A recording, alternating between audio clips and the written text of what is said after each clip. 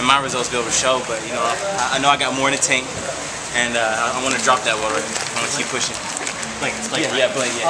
How much did Oscar kind of, plays the path for you? I mean, he did. I can remember back in 2008 when I was in my college dorm room, never ran a track meet in my life, and seen him run for the first time. And that inspired me, to do something better in my life and go out there and try track and field, get in the blades, and he started something great. Unfortunately, he didn't get to finish what he wanted to, so I really just want to pick it up where he left off on the track and keep breaking records and changing perspectives. A lot of people don't know my story of who I am, where I come from, but they see that I'm a disabled individual running with the best in the world, and I'll overcome my challenges. So that was a birth defect? Yeah, congenital birth defect. So I've been wearing prosthetics my whole life. What back in that dorm room in 2008? Yeah. 2008 you said? Yeah, 2008. What were you doing in your life? I was actually pre-med at the University of Tennessee, and I wanted to be an orthopedic surgeon. And I was, that was my passion, but sometimes life throws you curveballs and you have to reassess. And I felt like God had a plan for me to run track and field. And my whole mission was I wanted to save lives and change lives, but I feel like by being out here, there's a kid out there that's going through something right now. I feel like by seeing me run, it's changed their life forever. Medical school maybe down the road? Yeah, maybe. We'll see. We'll see how fast I can go first. So you saw Oscar on TV and were like, I want to do that? Yeah, I want to do that. And that was almost 9 years ago.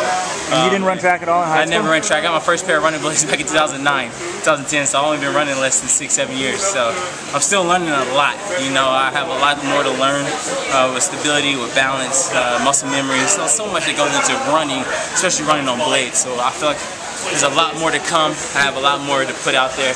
And I just stay focused, stay humble, and keep training hard.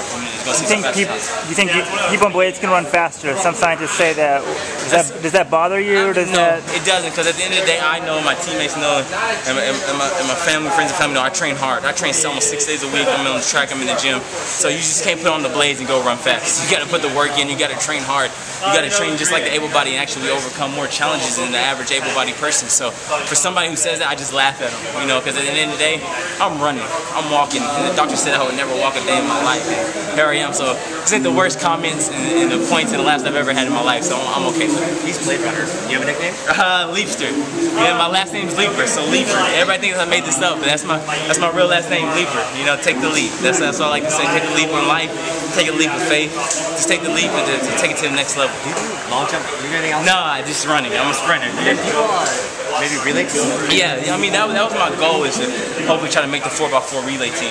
One step at a time. I knew it was going to be extremely hard to make the team individually. So in my head, I was like, hey, I want to make finals, let's make top 6, and maybe I'll make a relay team. But hopefully my 2 times with a 45.5, 45.25, I'll start turning heads, and in the future I can get faster and be in that realm. This is my first national championship. I was like a rookie. I was just taking it all in. I was just happy to make it to semifinals, to be honest with you. But every time I come back here and every race I run on this level, I'm gonna be learning more about myself, about this atmosphere, and become a little more professional so I can get faster.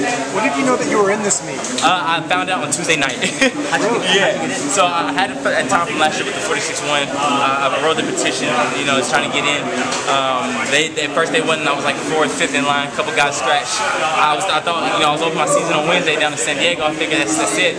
I get a call Tuesday night from my team saying, hey, you got in. I booked the flight that night, flew out up here, and so within 2 days it was a turnaround from hanging out, training, getting ready for another training session, to being on the world's biggest stage. So it's been a whirlwind these past 2 days. And did someone scratch for you to make it to the next round? Yeah, somebody ended up scratching for me to get in. And then last night somebody scratched, somebody got DQ. I was 17, about 3,000ths of a second. So we're talking about 3,000ths of a second, and somebody scratching for me to come out here and break the world record. It's pretty awesome. Hunter Woodhall's come along now and is going to go to college, on blades. How do you feel about he's probably a relay teammate of yours in Paralympics, right? I am excited for him. Just to see him, you got to think, I didn't get my blades until I was 19 years old. He got his at 16, 15. That's exciting. That's what it's all about. Oscar inspired your generation. Hope I can inspire your generation. And Hunter's going to inspire your generation. So where we're going to start getting blades out there to younger kids and showing them that it doesn't matter your disability. You go out there and you try hard. And the things that Hunter's going to be able to do in the future, and it starts out being the first D1 signed college athlete with a disability, it's awesome. That's what it's all about. Us coming together, fighting, and showing people something different. So I'm excited for him. What was the deal with the suspension? Yeah, so I came off a 2-year suspension. I got suspended for testing positive for a medical biochemical breakdown of cocaine. That was about 2 years of my life, and it was considered a low point in my life. I lost the Rio Olympic Games. I lost sponsorship. I lost a lot of financial support, and I lost my identity for a second.